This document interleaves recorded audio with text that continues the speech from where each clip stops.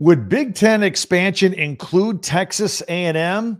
It's a long shot, but it could happen. I'll tell you why. Locked On Big Ten starts right now. You are Locked On Big Ten, your daily podcast on the Big Ten Conference.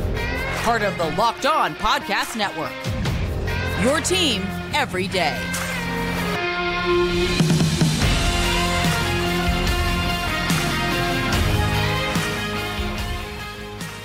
Welcome to Locked On Big Ten. I'm Craig Sheeman. Thank you for making us your first listen each and every day. We always appreciate visiting with you here. And of course, we are free and available wherever you get your podcasts and on YouTube. It's part of the Locked On Podcast Network, your team every day. Today's episode is brought to you by FanDuel. Make every moment more. New customers join today and you'll get $200 in bonus bets if your first bet of $5 or more wins. Visit FanDuel.com/LockedOn to get started. Today, we're going to discuss Texas A&M in the Big Ten. There's a couple of things that could fall into place where maybe that's a possibility. Plus, we've got some news with the Big Ten hoops and Caitlin Clark continuing to chip away at the scoring title. She has a game tonight. We have our power rankings as well. Be sure to subscribe and follow Locked On Big Ten for free wherever you get your podcast. That way you get the latest episode of this podcast as soon as it becomes available each and every day. Well, there's some chatter that the Big Ten would like Texas A&M to join the conference, and the feeling could be mutual. I'm all for it because it's great for football, certainly, but a lot of stuff needs to happen and be sorted out first. So we thought we'd do that here today. We're just a few months away from seeing the Big Ten expand to 18 schools with USC, UCLA, Oregon, and Washington beginning league play this fall. But you and I both know that the Big Ten is not going to stop at 18. All right. It's going to be a nice round number of 20 at least eventually. And I think that'll be the minimum. Who knows? It could be more after that, but they're not stopping at 18. And let's set aside the Notre Dame argument for some other time. They're always a wild card in the conversation, but I don't think that's happening anytime soon. This podcast has spent a lot of time closely watching the developments of the ACC. I know A&M's in the SEC. We'll circle into that in a bit. Several teams want out of their TV deal with the ACC. It's got 12 years left on it. We also believe that there are several ACC teams that would make excellent Big Ten teams should the ACC blow up. And it is the position of Locked On Big Ten that we do think the ACC eventually will blow up. It's just a matter of time. Their current situation is not sustainable. Their schools are losing too much money. And a while back, we took a hard look at Florida State and Clemson and whether they were good candidates for the Big Ten. There's some positives and negatives, some pros and cons regarding that. Just to update you, since we did that podcast several weeks ago, Florida State's lawyers are trying feverishly to get out of that ACC TV deal. And the ACC has since, as of a couple of weeks ago, filed a countersuit against Florida State for breach of contract. So here we are. We're getting on with this here. It could get ugly, but I think by late spring, early summer, we may have a feel for what direction that thing is going to go and see which way the wind is blowing on that deal. And while a future Big Ten with a Florida State or Clemson is very interesting, and I think a lot of people would like it, I think the conference has its eyes actually on North Carolina and Virginia. Those schools always seem to come up in the conversation, no matter who else we're talking about. Why, you ask? Well, those schools are very similar to the schools already in the Big Ten, and they'd be very interesting basketball schools, even though we know that football drives everything that we do and talk about and everybody gets paid for. But the Big Ten might not be alone in its interest for North Carolina and Virginia should the ACC blow up. These schools are very attractive to the SEC as well. Again, this is if the ACC blows up or when the ACC blows up, according to me. We may have a bidding war between the Big Ten and the SEC and the schools kind of playing out their options a little bit. So this is where Texas A&M comes into the conversation, because certainly the Big Ten would love to have the state of Texas involved. They would love for recruiting, for money, for markets. They would love to get their footprint into the state of Texas. So That could open the door for Texas A&M to leave the SEC if it wanted to find a new home. And there's been some rumblings that maybe they do want to leave the SEC. We'll get into those in a minute. I don't know if they're good enough to leave, the reasons to leave. I don't think they're good enough reasons. But their old rival, Texas, is about to join them in the SEC. Now, they haven't played since 2012 in that rivalry. It's one of the best rivalries of yesteryear. That could be renewed. So why would the Aggies even want to consider leaving the SEC? I've been told stories from just this past spring that maybe there are some people that would be interested in getting out of the SEC. Maybe they want to go with Arkansas as a group and go back to the Big 12, go to the Big 12. Maybe. Again, why make such a move? Especially when you now have 12 teams getting into the playoffs. You don't have to win the SEC to get into that playoff anymore. And they would make far less money in the Big 12 than they would in the SEC or the Big 10. So that part doesn't make sense to me. And when in doubt, always go back to the money for the reasoning. And I don't think they'll go because of the money. But, would they want to go to the Big 12 because with Texas and Oklahoma leaving and their departure for the SEC, they can maybe go to a conference where they could dominate? Are they running away from all the stacked SEC schools? It's too tough to win that conference. I don't know. Is a smaller paycheck worth it? I don't think so. Or is A&M trying to avoid playing Texas? It seems like if these rumors are true, I don't know. Well, I used to live in Texas, and I lived there during the time when the Aggies and the Longhorns played their final rivalry game. And it seems that Texas was more eager to continue than the Aggies with the rivalry, and it's just been dead. And then they've all gone their separate ways. Eventually, the Aggies bolted for the SEC, and now that the Longhorns are coming to the SEC, maybe Texas A&M doesn't want to share the limelight with the Longhorns in the state of Texas. I don't know. I'm trying to wrap my head around it. All the little chatter that's out there about this, so it means somebody's talking about it. Like I told you, where there's smoke, there's always fire. That's what I always go by. Maybe A&M doesn't think that it can make it to the top of the SEC with all the competition. Again, I told you just a moment ago, that's not as relevant anymore with the expansion of the playoffs. But and plus, don't forget, Nick Saban's departure from Alabama, that could change everything. The SEC's up for grabs, man. I know Georgia and Kirby Smart are still rolling, but that conference it's gettable. I mean, you remove one of the pillars of that conference with Nick Saban and Alabama, anything can happen. And again, with the 12-team playoff, it doesn't matter if you're first or second or third in the SEC. You're going to the playoffs. And by the way, if they move to the Big 10, that's no cakewalk either. I could argue that it's more stacked once you add these teams from the Pac-12. So, I'm sure the Big 10 would love it to have A&M and just have access to the state of Texas. The Big 10's already gone from coast to coast. Now they like to dive down into the South just a little bit. But like I said, that would require a certain chain reaction for all that to happen and for us to entertain this conversation any further than we already have. But I'd like to know what you think. You guys always have interesting comments on it. You can hit me up at Twitter or X at TalkBig10 the comments on YouTube, and of course our website, TalkBig10 10.com, and our website, TalkBig10.com. Get some swag from your favorite school right there. Ticket information, everything right there at our website. And that's where we archive all of our podcasts as well. So hit me up there. But as of today, I don't think anything happens with this. Again, it'd be a huge chain reaction of events one way or the other before you can even start entertaining A&M. I don't know why they would want to leave the SEC. Maybe they don't. They certainly could stay there and stay put. Love to hear from you on that. We'll have the latest news, some big basketball news going on. Oh, hey, who's going to be the new offensive coordinator officially at Michigan? I want to talk about that. And could a recently former NFL coach join a staff in the Big Ten? Some questions for you. We'll have all of that as it comes up in 1 minute right here on Locked On Big Ten. Hey, happy Super Bowl to all that celebrate from FanDuel, America's #1 sports book.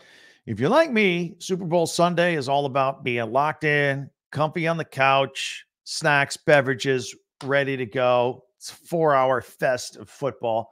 And make FanDuel a part of it, man. The prop bets that are available for Super Bowl make the game so much more fun than it already is.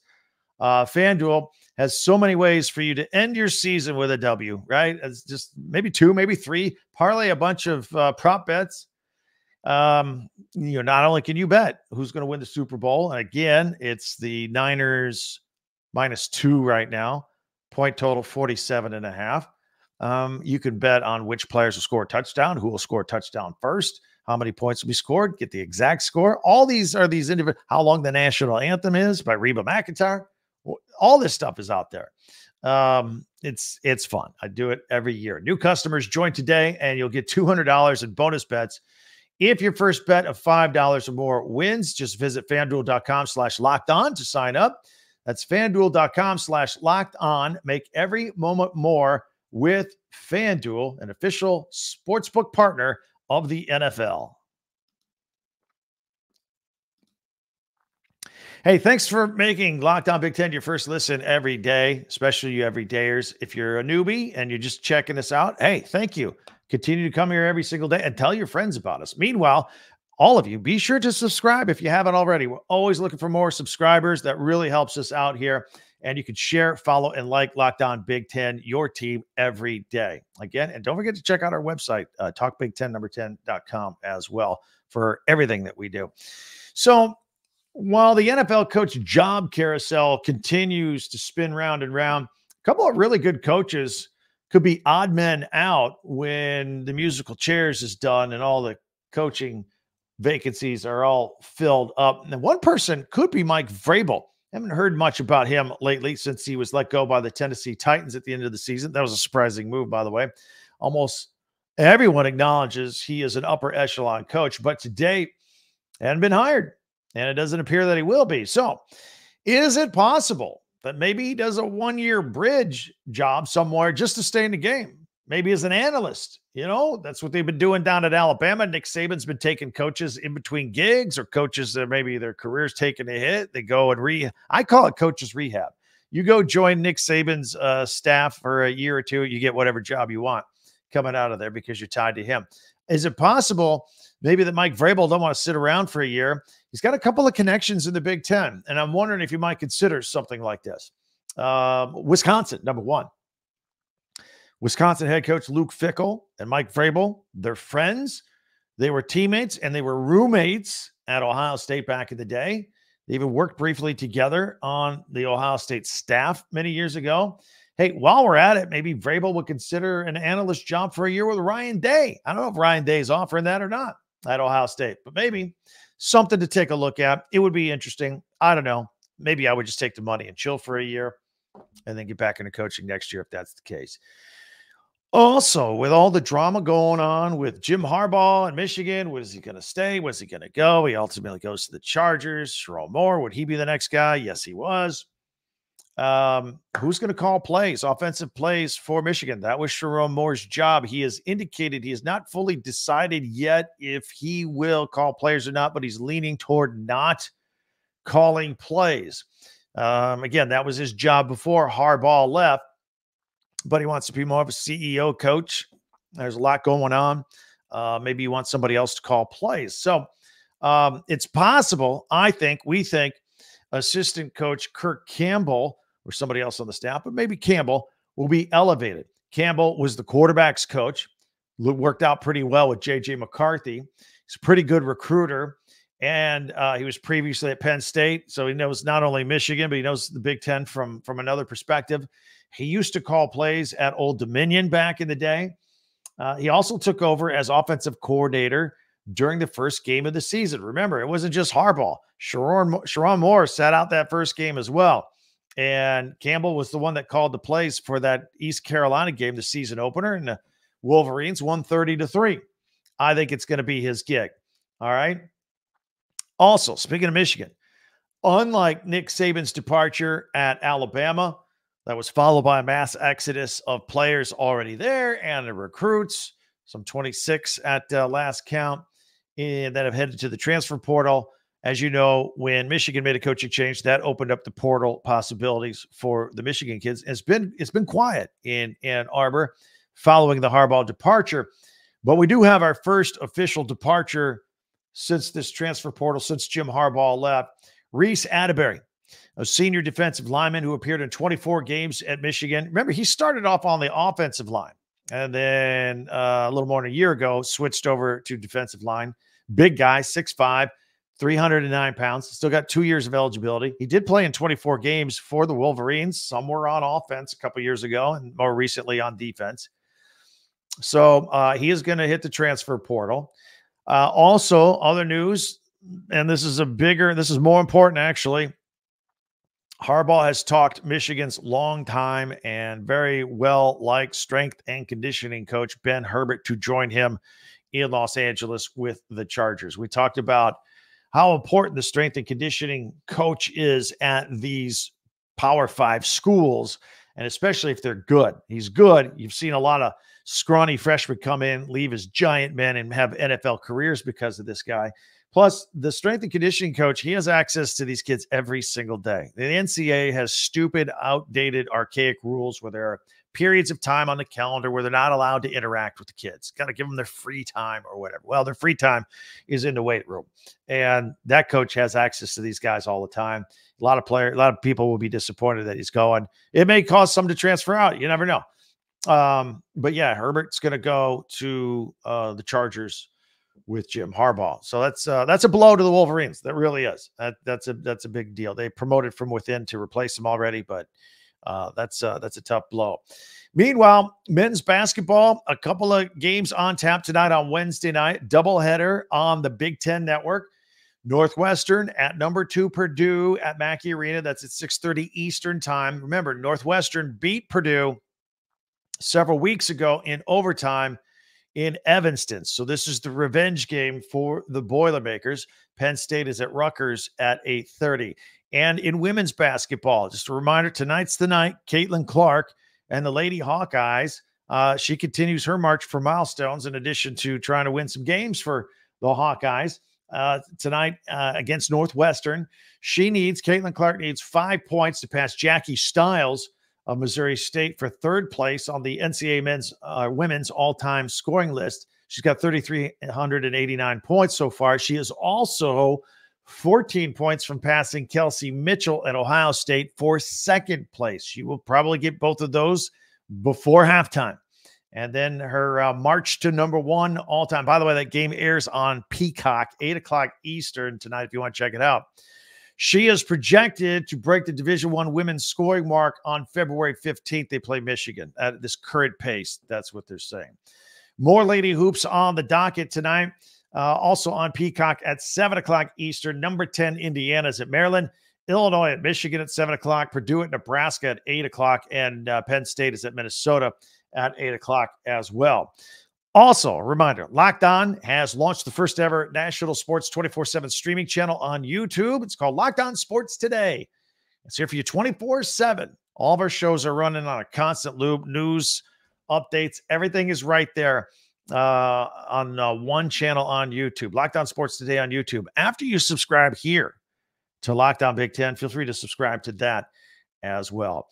All right, coming up, like we like to do in the middle of the week here on Locked On Big Ten, we like our power rankings for basketball, men's basketball. We will take care of that in just 1 minute right here on Locked On Big Ten. Sports is something we use to escape from the crazy pace and realities of real life. And let's talk a minute about being prepared for real life because stuff happens. According to the FDA, pharmacies are running out of antibiotics like amoxicillin right in the middle of the worst flu season in over a decade. And that can be pretty scary. It can be scary if you need medicine or an elderly loved one needs it, or maybe your children. You ever have your children need to have medicine and you can't get it because of some supply chain or something like that? It's crazy. It's a pretty helpless feeling when you have to deal with all that. But thankfully, you can be okay with Jace Medical. They've got a Jace case. Here's one right here they sent to me. It's full of 5 different antibiotics, and you're good to go right to your doorstep, and it is easy to do. They got antibiotics for everything, like different kinds, because you use different kinds for different illnesses, bacterial illnesses, UTIs, respiratory infections, sinusitis, skin infections, whatever. They've got something for it, and this stuff can happen to any of us. Visit jacemedical.com. That's jacemedical.com and complete your physician encounter. And it'll be reviewed by a board-certified physician, and your medications will be dispensed by a licensed pharmacy at a fraction of the regular cost. It's never been more important to be prepared than today. So go to jacemedical.com and use their offer code LOCKED ON. That's LOCKEDON, LOCKED ON, to get $20 off your order. Once again, that is jacemedical.com, $20 off your order. All right. Last segment of our midweek podcast here, where we like to take a look at our power rankings for men's basketball. And things are starting to shake out a little bit. Teams are kind of separating into their groups. And we got, a little more than a month before March Madness. So let's take a look at the power rankings and how they are going and how these teams are separating themselves just a little bit. And put it on full screen if you're listening on audio only. We're going to keep the Purdue Boilermakers at number 1. Wisconsin is actually a hair ahead of them in the standings. Zach Edey, I can't say enough about Zach Edey. How are you going to defend him? The big question for the Boilermakers, though, after, Fairleigh Dickinson knocked them out, the 16 versus 1, and some other Matt Painter hasn't gone, he's got to go get to a Final Four with this team. It's good enough to. It's got to do it. Wisconsin is at number 2 on our list. It's a very experienced team. AJ Storr, one of the best players in the Big Ten. They got a big game coming up at Nebraska. I've told you how tough Nebraska is at home. Illinois, Terrence Shannon and company sitting at number 3. Now, Purdue, Wisconsin, and Illinois, they've been ranked pretty much all season. The only 3 teams in the Big Ten ranked. So those are our top 3 teams right there. I say keep an eye, continue on Northwestern. It's a lot of projections are coming out with bracketology. Who's getting in the show, who's not. A lot of so-called experts other than me have 5 or 6 Big Ten teams getting in. I say it'll be 6. It's just a matter of which 6. I mean, Purdue, Wisconsin, and Illinois will get in. I think Northwestern gets in. They are, like I mentioned, they're at Purdue tonight. So we'll see how that game goes. That could go a long way. If Northwestern were to sweep Purdue, I already got 1 win against them when they were ranked number 1. Problems with Northwestern. They're down at the bottom of the Big Ten in rebounding and defense. They're going to have to shore that up. The team I keep telling you to watch out for is Nebraska. I like them. I like them at home. Keisei Tominaga, 14 points per game. Again, Nebraska hosting Wisconsin coming up this week. That's going to be the game. Wisconsin's good. They're ranked. They're experienced. Go on the road. It's at Nebraska. I tell you, a tough place to play. That's the game to watch.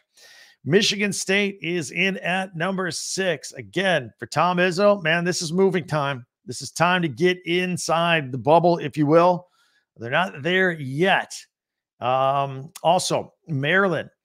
They've got a win against Illinois, quality win. They're at number 7 on our list. And they lost to Michigan State this year, but they've got Michigan State again Saturday on Fox, a nationally televised game Saturday night. I believe that is a 5:30 start off the top of my head, Eastern time. So Maryland and Michigan State, this is a big game for both of them.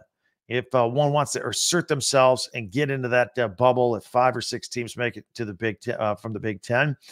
I've got the Indiana Hoosiers at number 8, just ahead of Iowa at 9. They just played each other last night. It was a thriller. Indiana had a 17-point lead at one point. That was a race. The Hawkeyes came storming back, but the Hoosiers were able to bounce back. Xavier Johnson looked like he fell on his wrist, falling off the rim, landing on it. That looks like a bad injury. They had a couple other guys with some leg injuries in this game. Malik Renew left limping off. Never saw him in the second half. Khalil Ware, who had just missed the last couple of games with a bad foot, came back in, looked good till he landed funny after a dunk. He stayed in the game, but I imagine he's going to be in some pain. So that 3 key injuries for the Hoosiers that Mike Woodson's having to juggle right now, just with beating the Iowa Hawkeyes on Tuesday night. But the Hawkeyes got them at number 9. That team can still score. Also at number 10, the Minnesota Golden Gophers had that big win at Penn State last Saturday. That was very exciting for the Gophers. All right, let's see what we have on the best of the rest. Got the Ohio State Buckeyes at number 11. I tell you, every time I talk about them this year, they're just inconsistent. They're just inconsistent basketball, particularly with their shooting on the perimeter. Got Penn State, the Nittany Lions at number 12. Again, a team that's pretty tough at home.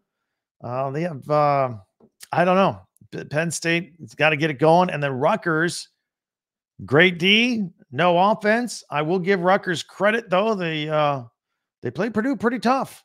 What was it, 68-60? And Purdue almost never wins at Rutgers. But so Zach Edey said that's one place he had never won. So he got that checked off. Zach Edey, Purdue, they were able to win at Rutgers, but Rutgers came in there and played some defense on them. And then rounding out the bottom, we got the Michigan Wolverines. Juwan Howard is having a tough time with this team right now. So I got him at the bottom, ranked 14th here on our Big Ten power rankings. So that's a look at it again. Real quick review. Again, Purdue 1, Wisconsin 2, and Illinois rounding out the top 3. Northwestern, Nebraska, and Michigan 4, 5, and 6. The Terps, the Hoosiers, the Hawkeyes, the Golden Gophers round out our top 10. And then the Buckeyes, Nittany Lions, the Knights of Rutgers, Scarlet Knights of Rutgers, the Michigan Wolverines rounding out our list. We do the power rankings every Wednesday right here on Locked On Big Ten. If you agree or disagree with any of these, hit me up. You can hit me up on Twitter or X at Talk Big Ten at any time. Love to hear from you, whether it's about this power ranking or anything else. Comments, of course, on YouTube. And don't forget our website, talkbig1010.com, talkbig10.com, and get your merch for shirts and hats from your favorite schools of the Big Ten, and also ticket information there if you want to go to a Big Ten game. It's all right there. And all of our previous podcasts all are there at the website, talkbig10.com, if you want to go find something we did in the past. And it's sectioned off as well. It's easy to find throughout your school. You want to find something about Michigan State, go straight to Michigan State and have anything we mentioned about Michigan State on our podcast in the past. And before you go, if you don't mind, hit us up and subscribe. That helps us out. And you can follow this podcast right now on your favorite podcast app. And you get the latest episode of Locked On Big Ten as soon as it's available each and every day. Audio comes out at 4 a.m. Eastern. Video comes out at 6 a.m. Eastern. We're right there. And also, don't forget Locked On Sports Today, our Locked On's 24/7 streaming channel. All sports, all the time, all of our stuff in the Big Ten, 24 hours a day. And Locked On Sports Today. Subscribe there as well. That will do it for us. As always, thank you very much for checking us out. Can't wait already to talk to you tomorrow. We'll have all the latest Big Ten football, basketball, everything going on. Can't wait. For Locked On Big Ten, I'm Craig Sheeman. Thanks for checking us out.